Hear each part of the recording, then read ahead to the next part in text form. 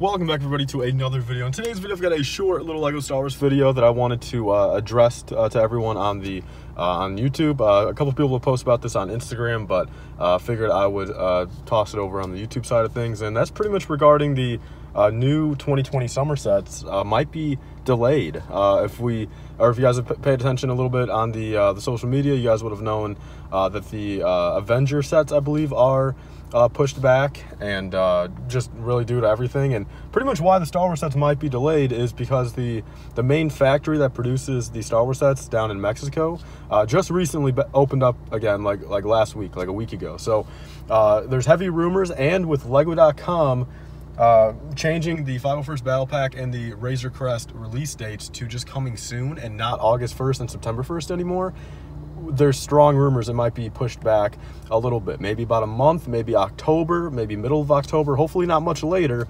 But there's also, of course, the flip side of that, where some people are saying, you know, maybe these could be released sooner, than August 1st and September 1st. I doubt that. I don't think there's any reason for Lego to do that, really, and I just don't think it's even possible at this point. If it weren't for all the virus stuff going around, and the factories being shut down, then potentially. But I feel strongly right now, though, that the Star Wars summer sets might not be coming out until maybe October 1st, or maybe all of them maybe September 1st. I'm not too sure what it's going to do with the pre-order on the Razor Crest. I'd assume your order's still going to stay fine through Amazon and Lego.com. They'll ship it out when they do receive them, or when they do produce them and plan to ship them out. You should be fine with that.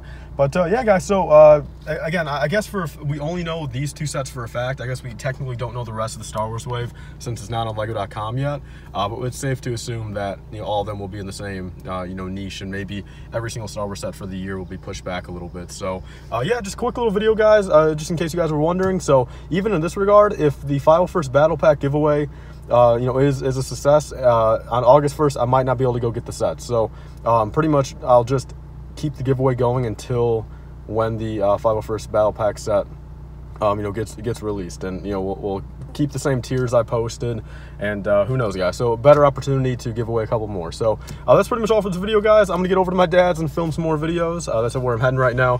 Yeah, I want to thank you guys all for watching. Please like, comment, and subscribe. Stay tuned for you guys later. Bye, guys. 5% off on your next Lego purchase. Be sure to use code LIFEBrick, that's capital LIFE-BRICK, at republicbricks.com for 5% off your next order. It'll pretty much pay for your shipping or get you a couple dollars off. They sell old Lego minifigures, sets, mystery boxes, and more. I've got a couple of videos on my channel showing the products, so be sure to use code LIFEBrick on your next order for 5%.